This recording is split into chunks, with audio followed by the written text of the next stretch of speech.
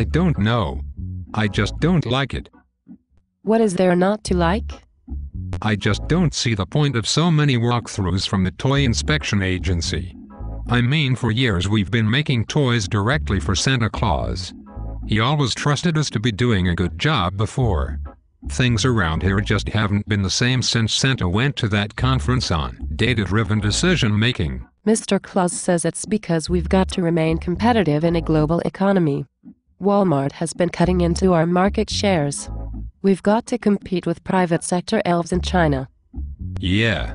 Well, I got into this job because I love making toys and seeing how happy they make kids.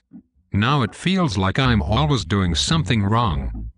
Well, if it's any consolation, Mr. Claus assures us that he's not evaluating us. He's evaluating our outputs. Sounds like the same thing to me.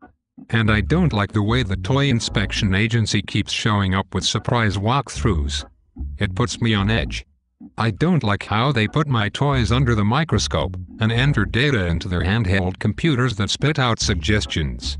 Last time I was told that should be able to hammer each nail with 5.5 strokes instead of 6. Mr. Claus tells us that some elves are more effective than others. More effective elves only take 5.5 hammer strokes. That is best practice. More effective at what?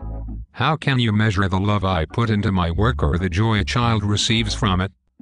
Well, it seems you can.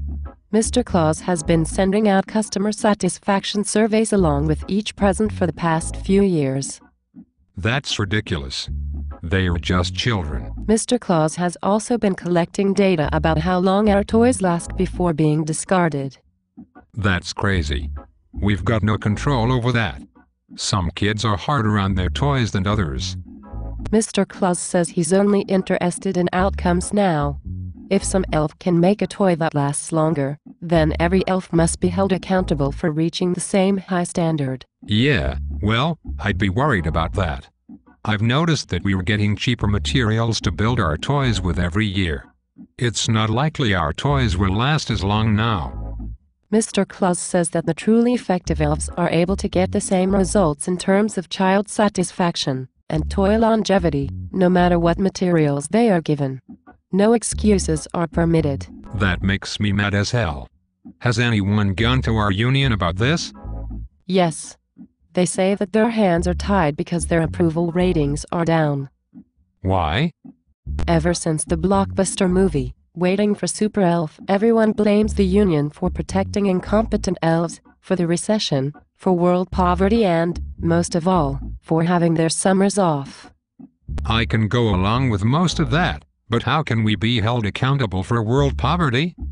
In the movie, Bill Gates, president of the Christmas Foundation, says that if we elves just made enough presents, everyone would get everything they wanted. The problem is that there are just not enough effective elves. Gee, that kind of makes me feel guilty. Well, it's not all bad news. Some of us will be getting a Christmas bonus this year. But Santa always used to give everyone a Christmas bonus. Mr. Claus says that bonuses are more effective at achieving results when distributed unequally. It sounds to me like Santa is just trying to sneak in performance pay. No, not at all. Santa says he's just rewarding great toy making. But how come you got one and I didn't? I've been working here for 40 years, and you've only been working here for 17 minutes. That may be true, but bonuses are based on our efficiency, not seniority. New data reveals that elves fresh out of elf school and desperate for employment are 10% more efficient than those with job security. I can't believe this is what it's come to. Hey, where's everyone? All the presents are made for this year. I thought this was supposed to be a Christmas party. Why are we the only two here? Oh, didn't you get the green memo? They are putting in voluntary free overtime to meet the new toy improvement targets for next year. Then why aren't you out there working as well? Oh, didn't you get that brown memo either? I've been hired as your informal leader. It was my understanding that this was to be our first conference. Oh, I see. Do you mind if I throw up? That sounds like a reasonable request, but before you do, I'd just like to take this opportunity to wish you a heartfelt Merry Christmas and a very Happy New Year, and to suggest that you get back to work as soon as you have cleaned up.